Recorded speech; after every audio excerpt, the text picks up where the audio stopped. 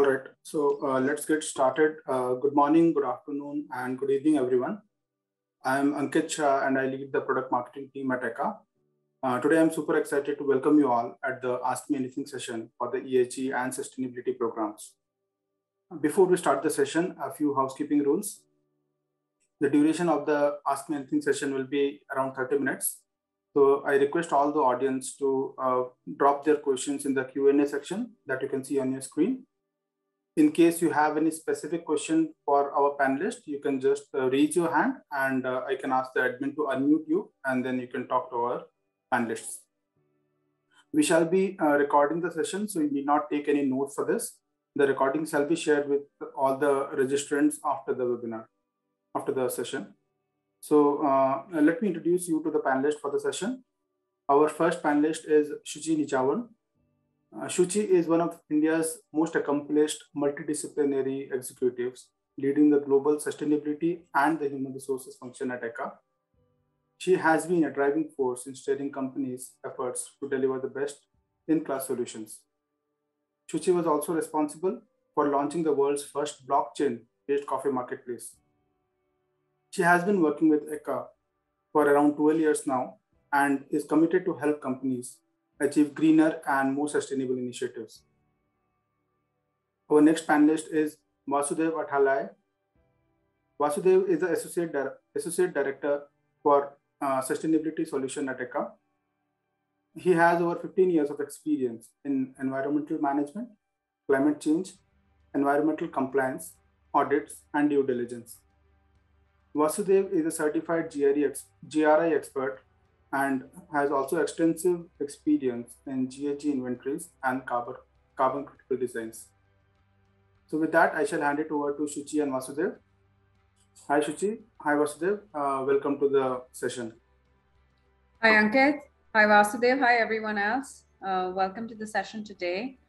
Happy to have your questions. Please feel free to raise your hands or drop your questions in the chat box. I think some of the questions have already also been shared with the moderators before organizing the webinar. So we'd be happy to take those questions as well, but happy to take your questions. I see one coming up.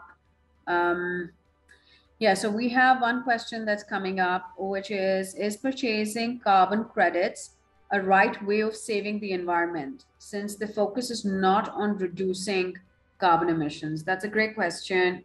What do you want to talk about that, Vasudev? I know that you and I have had extensive discussions on just this topic a few days back, so it would be great for you to throw some light on this. Thanks for the introduction, Ankit, and thanks, Shuchi, for that question. So basically, carbon credits, as we know, we are not directly implementing that project, but for many companies, implementing the projects is not economically viable when they want to, say, reduce their carbon emissions in the short term. So in those cases, companies try to go ahead with the purchase of carbon credits.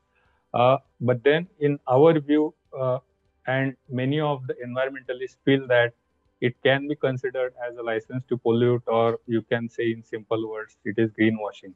So in order to reduce that, say, image that people have about carbon credits, so we feel that and we suggest that you go for like-to-like projects. So when I say like-to-like, it means we have to say, if you want to reduce GHG emissions, then you go for a project that is reducing emissions in that particular category. So don't just look out for simple projects which are reducing emission by planting trees. So first we have to focus on reducing our emissions by implementing different strategies, like you have to in-house, say, reduce emissions, then reduce your fossil fuel usage, bring operational efficiencies into your processes. And then if you have leftover emissions, then you should think of, say, carbon offsetting strategies and purchasing carbon credits. With that, I think if you want to reduce, say, fossil fuel emissions based projects, then you have to go for projects which are bringing carbon credits from these kind of projects only. So don't go for mismatching projects. So that is what we would suggest. Do you have anything to add, Shuchi?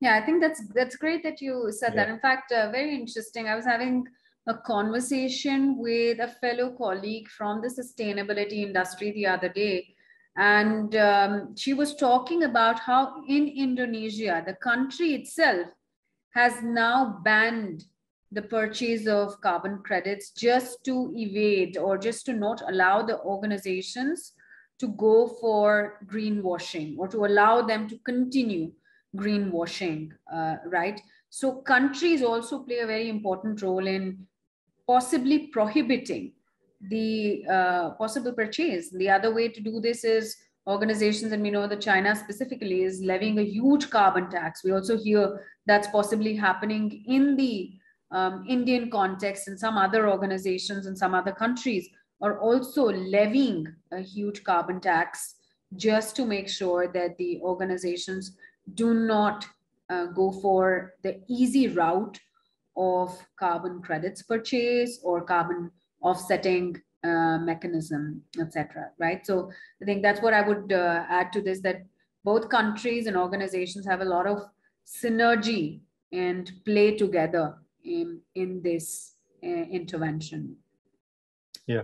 And I think last point that I might add to that is maybe after that COP26 and maybe once the Article 6 gets finalized, even the countries may have to fulfill their requirements on their own, and then they can allow their carbon credits to be sold to outside markets. So that would be one more restriction that companies may have, because unless countries fulfill their own nationally determined targets, they won't be able to sell those in the outside markets, which was easy earlier.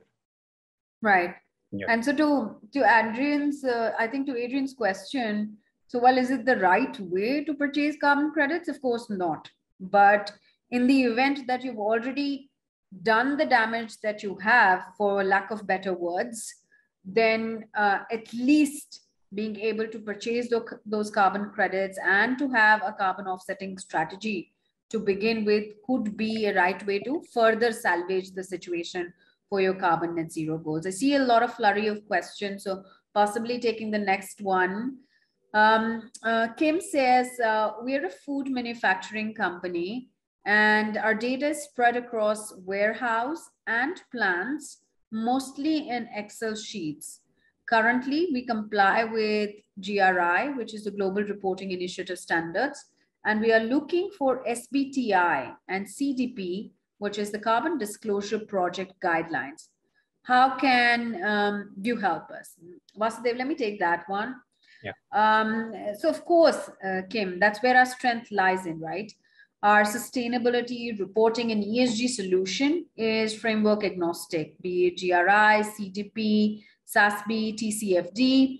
So it's highly flexible and configurable, which means that we can enable the capturing of your data on our platform in a standardized manner across all different types of reporting frameworks, and can map it to these frameworks in a standard templatized way. So we have a proprietary template that is used to collect sustainability data that's also used to guide organizations in what are the best practices of collecting data for your GRI reporting, for your CDP reporting and guidelines, and also to help you frame your SBTi goals specifically. And of course, we have in-house GRI certified experts like Vasudev here.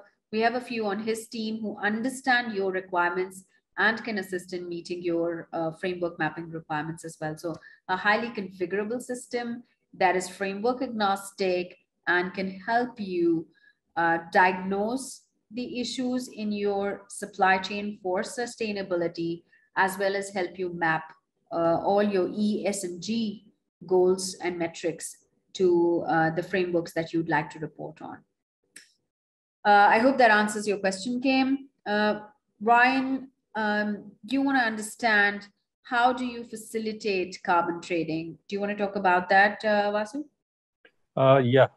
So in terms of carbon trading, although we do not directly get involved into that activity, but then indirectly how we support our clients is our platform is built in such a way that we can help our clients to make informed decision based on different carbon offsetting strategies that we can build using our platform. So, for example, we can get the readily available or publicly available information into our platform from the sources like gold standards, climate registry, etc., to bring different kind of carbon offsetting strategies. It's not just getting those strategies. Some companies or your organization may have specific goal or focus area in which you want to purchase these credits. So, for example, your company may have target of renewable energy investment, or say you want to invest in planting trees. So we can bring those projects, those kind of projects onto our platform. And then it's not just bringing emissions in these strategies, we also bring the cost in that, so that you can make informed decisions by comparing different carbon offsetting strategies in terms of emissions and cost both. It's not just the offsetting strategies. We also bring, we also have ability to bring in internal emissions that reduce using different projects. So, for example, if you have say 10% reduction by installing a solar plant in your say factory or premises, then we know that you have to say reduce 90% of your emissions by using different strategies or different offset projects. So that is how we built in your internal emission reduction, different carbon offsetting strategies to suit your requirements and company goals, and then bringing you the cost that these projects will take you to that particular level. So that is how I will put how we can help in this carbon offsetting or carbon trading. Anything you want to add, Suchi? No, I think that's captured really well. In the interest of time, I'm kind of looking at taking the next question from Ryan. So after COP26, he asks, European Union is also focusing on non-financial reporting from businesses. What should be the approach to creating a report, and what are the critical parameters to be considered in the report? Let me take a stab at that first, Vasudev, and you can feel free to answer that and add to it. Well, you're right that the European Union is focusing a lot more on non-financial reporting from businesses. And for the reason for that is that the sustainability risk is assessed a lot of times as non-financial or non-economic risk. But this risk has the potential to become both operational risk or financial risk. For example, if you do not have your right human resources or labor compliances or waste management strategies in place, and you are not able to report accurately on them, you default on them based on certain disclosure metrics for your industry, for your country, there is a high possibility that your operations could be shut for a small amount of time, and that could cause an economic loss to your organization. That could be ultimately a financial risk for the organization. So you're right that non-financial reporting, non-financial risk is now coming front and center for businesses. And the right way to approach in creating this report would be first to do a clear materiality analysis. And when we say materiality analysis, it is essentially what are those components, metrics, whether on the climate side or on the waste management side or on the effluence, the ethics and compliance side, or on the product quality and safety side. There are a whole lot of metrics, about 500 different metrics that can be captured across the environmental, social, and governance criteria. Which are those top categories that your organization needs to focus on, and who are the consumers of this information? That would be the two key areas for you to begin with, to say, what is my vision for the organization on sustainability that we want to report on? What would be my materiality analysis basis that? And what would be my, what would be the consumers, or who would be the consumers of this reporting? If you have those three and there's an honest intention to not just do greenwashing, but look at this from a transparent disclosure perspective, I think there is a high possibility and likelihood that you will end up creating what is a profound and meaningful report, and not just a report which is out there for the investors or the shareholders to just take a look at, right? Because we are not here to create a report that is visually appealing, but not deep in terms of what it could communicate to the shareholders and stakeholders. To create a profound and meaningful report, it needs to contain all the relevant components of why are we creating this, what are the components of the materiality matrix that we have included in it, and who are we creating this report for, such that we can address the concerns of that audience, because the stakeholders have different needs from the report. The employees are seeking a different viewpoint from an organization, while the investors are seeking a different viewpoint from the reporting, right? So I would say those would be key considerations for an organization when you're starting to look at creating a report. You'd want to say something or add something to this, Vasu? Yeah, so I will add quickly 2 points. So first is like if you are like having your current reporting in terms of say any standardized framework, then I think you are already set say 60 or 70% for your next reporting that the EU is proposing. One of the important thing that will come out of this is to bring consistency and standardization. And another thing is auditing. So when you are reporting that data, auditing will come in picture. So when you are bringing consistency and there will be a comparability of data between different organizations. So the first thing that comes in mind is digitization of your data. So you need to have your data on digital platforms, reporting them on digital platforms. And that way you are bringing consistency and comparability to your data. And it is also audit proof in terms of future. So that is what I wanted to add. Thanks, Vasudev. Thank you. Possibly you can take the next question, which I see coming up. We in the chemical industry, how can we benchmark ourselves based on the ESG performance? Yeah. So when we are considering benchmarking, organizations generally have intention of improving their performance and compare themselves against industry best practices as well as industry, say, leaders in that particular segment. So first thing is, when you are comparing your data, you need to have your data ready for that particular disclosure or for that particular area.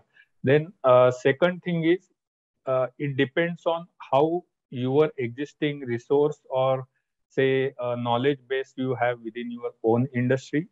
So for example, if you have say a knowledgeable ESG team and resources within your own company, then you can definitely do this benchmarking activity on your own. But then that is limited by the publicly available information in the market. So if you don't have access to that kind of information, then your comparison gets restricted or benchmarking gets restricted.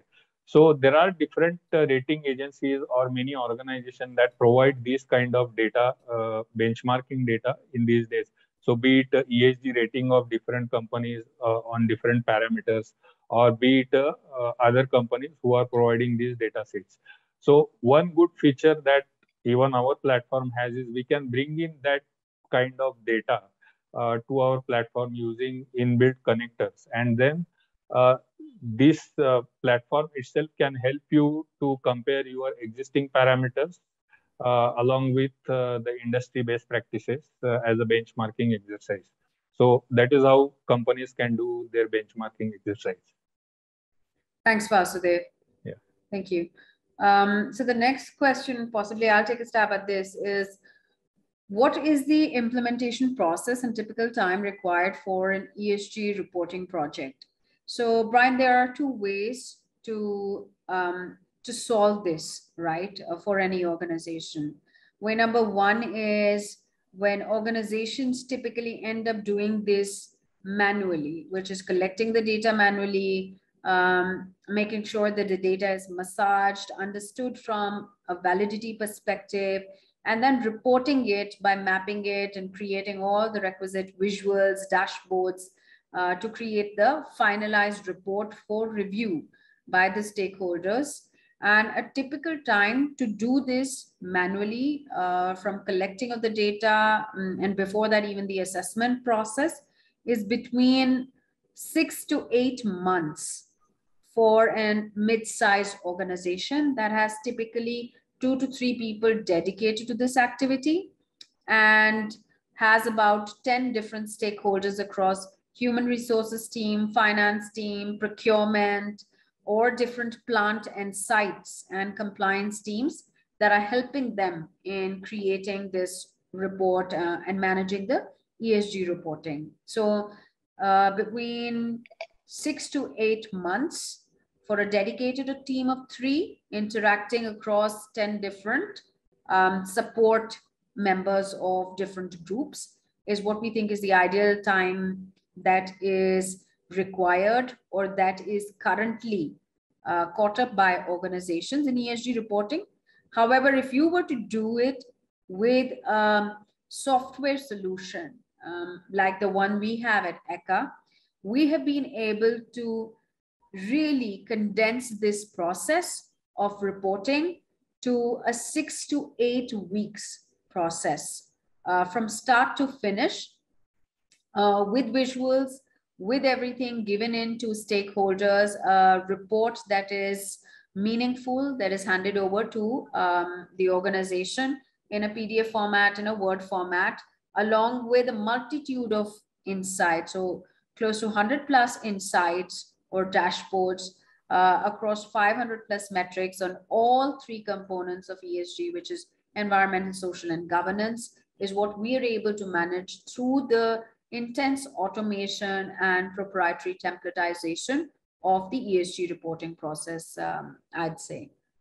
I hope that answers your question. Vasu, Adrian has another question. He says, my organization is interested in reporting and forecasting their scope 1 and scope 2 emissions for our facilities in Australia and Europe. How do we start? So this is pertinent to scope 1 and scope 2 emissions. Geography is Australia and Europe. What would your recommendations be?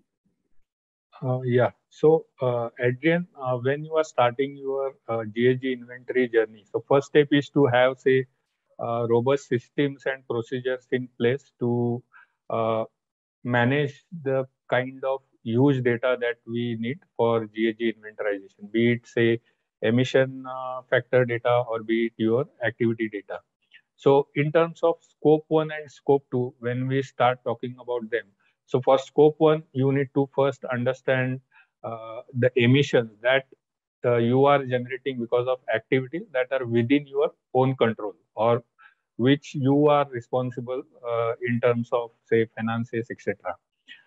So these are called like direct emissions. And in terms of scope 2, so these are kind of indirect emissions.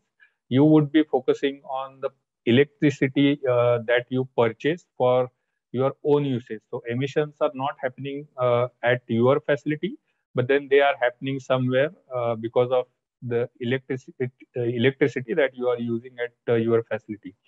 So once we have this activity data within the boundary of this GNG inventory, we need to link that with emission factors. So when you are saying emission factors, so these might be specific to, say, Australia and New Zealand. We need to bring them in to interact with the activity data that we already captured. And then with the calculations of this activity and emission data, we can bring the scope 1 and scope 2 inventory for your organization. But then this process involves a lot of data handling, and there is a chance that if you are doing this manually or using Excel spreadsheet, you have a chance of getting something wrong. So the best thing to do is you use the digital platforms like the one we have to bring your scope 1 and scope 2 emission inventory on a digital level. And second thing is like these days, everyone is talking about forecasting or modeling the emissions for different scenarios because they want to know the risk and liabilities that they might have in future. So that thing as a starting point of your future liability estimation definitely helps you in identifying the risk that you may have. So even the platform that we have provides that ability to forecast your future emissions based on your historical GHG inventory. So that is what I would put in terms of scope 1 and scope 2 inventorization. Sure. Yeah. Thanks, Vasu. Just taking the last question, I think that's pretty much the last question that we have by James. If a company is just getting started with sustainability and ESG, where and how should they start? So maybe I can take this concluding answer, Vasu.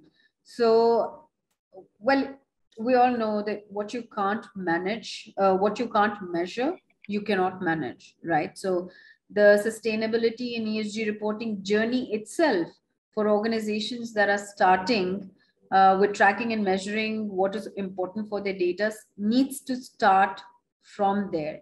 You need to be able to measure, you need to be able to understand what is the data that you need to start measuring, and then essentially bring in the different metrics and components of that data itself. So let's say scope 1, scope 2, and scope 3 emissions, or rather scope 1 and scope 2, because you're just starting out with your sustainability journey, right? You identify that climate change is important to us, carbon neutrality is important to us.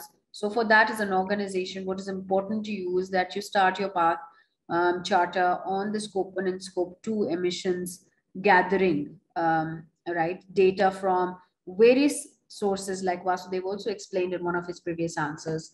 So in order for you to do that, you need to have a native understanding of what all components go into actually gathering that data. And there is a method to that madness in allowing you to capture that data. And like we said in a couple of answers before, right? There is a tendency for organizations to go wayward and to not understand fully how to capture that data because you're just getting started with that journey, right? So it does take a bit of fine tuning to get to where you need to be.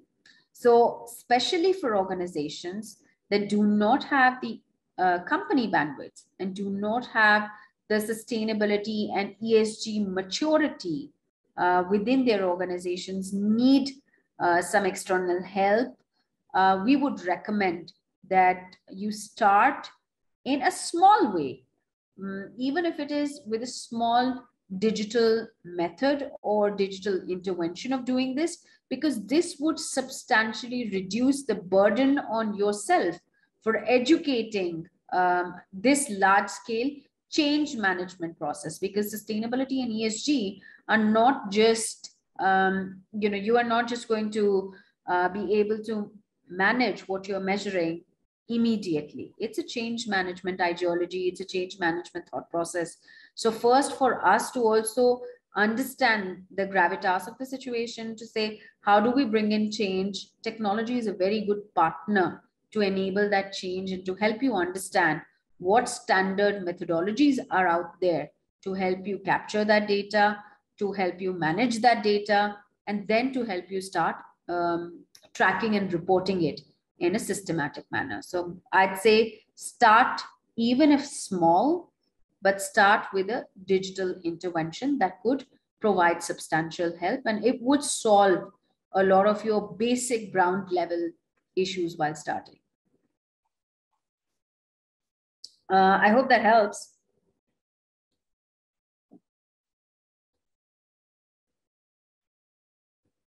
All right, we are nearing the end of our session today. I think we are nearly at conclusion time. So if there are no questions, we're happy to conclude. Please feel free to reach out the team, to reach out to us on our LinkedIn handles, through our website, through the channels where we've also reached out to you, and we'd be happy to assist you. Thank you, everyone. Thank you for your time today. Thank you. Have a great day.